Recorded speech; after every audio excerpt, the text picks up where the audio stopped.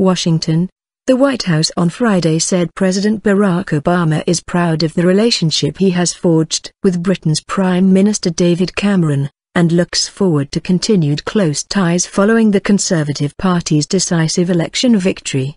This is a testament to the strength of a vibrant democracy, White House spokesman Josh Earnest told CNN. The president is proud of the strong working relationship that he's developed with David Cameron over the years, and he's looking forward to continuing to strengthen that personal relationship, Earnest said. He added that the administration also hopes to continue to deepen the relationship between the American people and the British people because the close relationship of our governments has served the citizens of our country very well. Cameron's Conservative Party on Friday won a majority in the House of Commons in the general election, allowing him to form a government without the need for a coalition. Pre-election forecasts of a close contest with the opposition Labour Party turned out to be wrong.